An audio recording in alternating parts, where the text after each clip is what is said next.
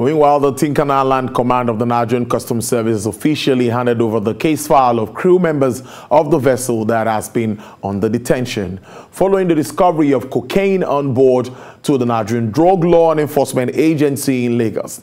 The vessel's MV SPAR SCORPIO was arrested in February at Tinkan Island port while discharging 42,000 metric tons of sugar, but was found to be carrying 40 packages of what was suspected to be hard drugs, and a closer examination was found to be cocaine.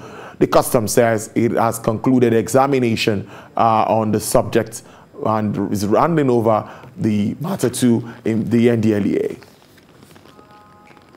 Normally, after all the documentation process, approval is granted for discharge of the cargoes. So in the course of discharge of those cargo, those 2 bags of 40 packages of compressed cocaine was discovered. The suspects in number, there are 20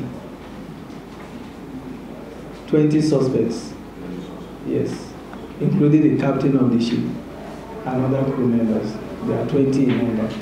We expect to see more of this, and I think if we get more of this also, it will improve relations between not only Nigerian Customs and NDLEA, but all other security agencies in the country, and it will be in the overall interest of the nation.